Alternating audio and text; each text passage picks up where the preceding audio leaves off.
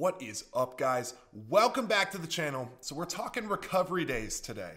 They're extremely important, but I look around and I watch so many people doing them incorrectly, literally getting worse by doing their recovery days. So I want to get through this whole thing with you guys and make sure you understand what is the point of a recovery day, how do you do it properly, and how you can use it to actually benefit you instead of hurting you like the vast majority of people who use them currently. So the first thing that we're going to need to talk about is the strength recovery adaptation graph. That's what we're looking at. So on the bottom here, we've got time, and then on the side, we've got performance. So how this graph works, this dashed line is basically your baseline for performance. Right here, you're just running at baseline because you haven't done anything. Then you perform some sort of training, exercise or stimulus. You apply a stimulus here, and you're going to get worse immediately at whatever you're training for, right? That's just how it works. Training works by breaking down whatever you're doing. So if this is like a bench press, you bench a whole lot in whatever strategy is going to get you the adaptation you want. And then the next few days, you get worse at doing whatever you're doing. Just how it works.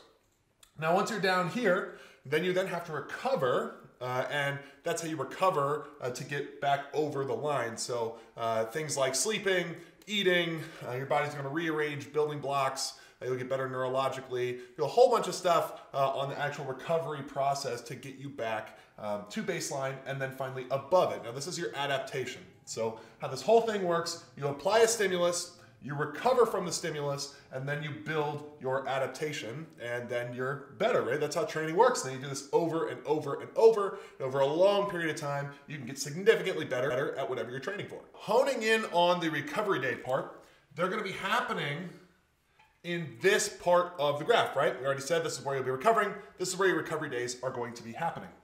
Now, the whole point of a recovery day is just to get a little bit of blood flow going, get things moving around. And the whole point of that is when you exercised, the structures that were stressed created waste, and then they need to get that waste removed, and then they need to get new nutrients in so they can build and create adaptations. So that's what you're doing during this period of time. You're getting rid of the muscle and structure waste. You're putting in new nutrients so that it can build. Now, the problem here becomes when people take their recovery days at too high of an intensity. And what ends up happening is instead of just doing something that's advantageous for bringing in new nutrients and getting rid of waste, they actually apply another training stimulus because they went too hard during that day. Instead of this graph ending up looking like this, what happens is they end up, at this point, you should be applying just recovery, right? And what they end up doing is actually taking themselves further down and applying another training stimulus. Now, what that's going to do is that's going to take you further and further and further away from your baseline. So you're going to get worse and worse and worse and worse. So I get a lot of questions about, well, hey, my velo is really far down in a velo program. Is that normal? Yeah, it's normal, but it's not good. That means you're doing this. You're not giving yourself enough time to actually recover and spacing things out correctly. So, but back to the point, in recovery days, if you continue to push yourself lower and lower and lower and lower, not only are you taking yourself deeper and deeper and deeper and deeper under your baseline, you're basically ruining the stimulus that you just gave your body. So you push your body to the limit, made this huge stimulus to then recover from, to then build your adaptation. But instead of recovering and building your adaptation, you just applied another stimulus. So you keep going down, down, down, down, down. Now you're gonna eventually at some point, you're gonna get so far down here in performance that you're gonna feel like absolute crap. You're not gonna be able to perform. You're gonna take this long deload, and eventually, over a long period of time, you'll start back here at baseline. Maybe you might create a tiny bit of an adaptation, but nowhere near the adaptation that could be created if you use this correctly over time and actually gave yourself the amount of time necessary to recover from the first stimulus you applied. I look around at a bunch of different content on social media, and it's really, really common to see guys take these recovery days way too high of an intensity. So it just ruins the recovery and the ultimate adaptation that they should be getting from their higher intensity day. And they trade it off for literally nothing. Like, you should just be recovering, and they just do some low intensity work that doesn't actually get them better at anything, but it's high enough intensity to inhibit their recovery. So there's really no upside. There's just a major downside, which is you just don't get any better. And you follow that over time, and their 100% intensity days, because they're under recovered, end up being lower velocity. So they end up really being like 90% output, but it takes 100% effort, which then ends up affecting the quality of the training stimulus you can get. If you could throw 95 on a high intensity day, and you actually are only prepared to throw 92, that's not as good of a training stimulus as it could have been if you would have thrown 95.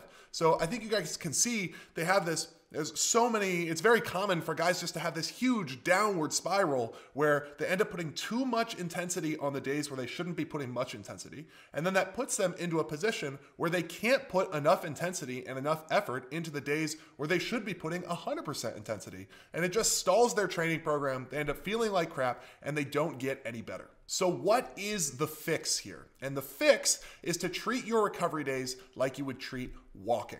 Now, what I mean by that is if you trained as a sprinter, imagine the difference here between sprinting and between walking. So some of your training days are going to be sprinting, some are going to be jogging, and some are going to be walking. Now, these recovery days, it should embody the idea of walking compared to sprinting within the throw.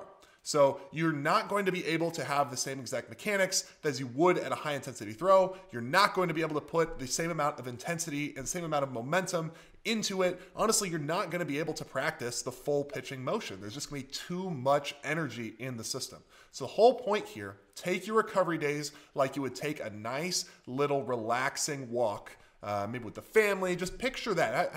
Understand that as the picture. This nice relaxing walk with really no intention of breaking anything down. And take that mindset and apply that to your throws within your recovery day. I can't stress enough, the point of a recovery day is to get rid of the waste from the structures that you trained and to bring in new nutrients. It is absolutely not to stress the structures so much to where you're sore the next day or it inhibits the training stimulus that you had applied earlier. That's super important, guys. If you can get this down, you can drastically increase the effectiveness of your programs. Programming is so much about apply the right stimulus at the right time, recover at the right time, to then apply the right stimulus again at the right time. All right, guys, well, hopefully after watching this video, you have a much better idea of what mindset and how to approach your recovery days.